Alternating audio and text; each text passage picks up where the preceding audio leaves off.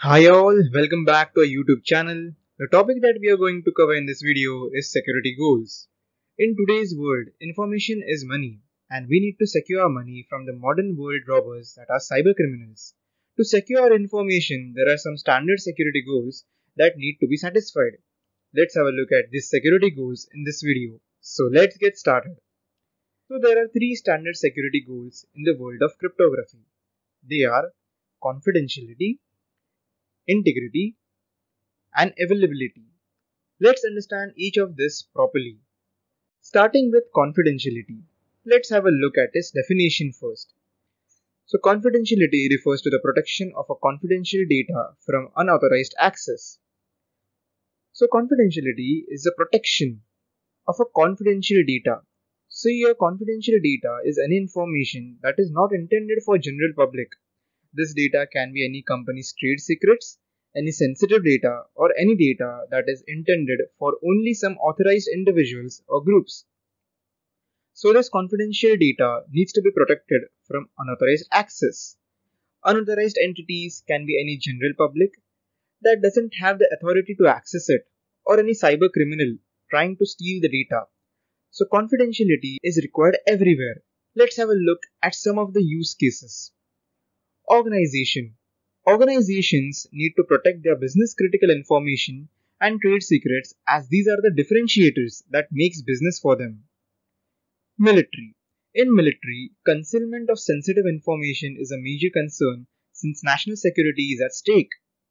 Banking. Banks need to keep their customer information confidential as it is sensitive and someone can easily misuse it, and etc. Now let's go to the second security goal, that is integrity. Let's start with the definition. So integrity implies that changes need to be done only by authorized entities and through authorized mechanisms. So let's call out some graphics to understand it better. So integrity implies that changes need to be done by authorized entities and through authorized mechanisms.